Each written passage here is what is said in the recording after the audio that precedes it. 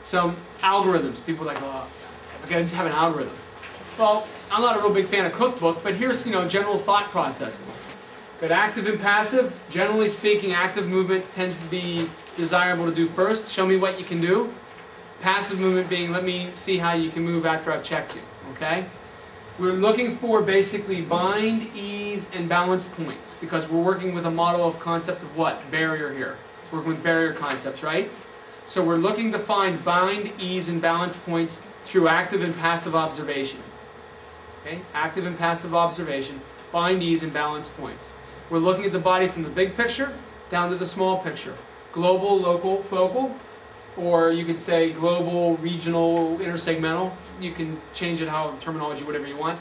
But the idea is from the big to the small, like a telescope or microscope, and then coming back out with it. We can check people and evaluate people from a standing position, seated position, supine, prone, lateral recumbent. All of those are fair game. Okay? Because that's how people exist in all these positions. And you got to decide which is the easiest way for me to get the job done for what I have to do. What do I have access to? What are they comfortable with?